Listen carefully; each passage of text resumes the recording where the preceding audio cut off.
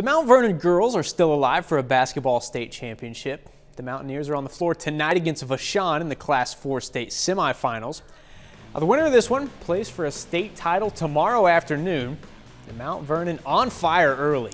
Ellie Johnston fade away for 2 of her 16 first half points. Mount Vernon up 7 at half. Now in the second frame, Vernon cuts it to 2 before Mount Vernon answers. Lacey Stokes, a little step back, part of a 7-0 Lady Mountaineer run. Then Stokes again. Lacey Stokes, game high 39 points for the future Missouri Southern Lion. Mount Vernon wins at 78-55. They'll face Boonville in the state title game tomorrow night.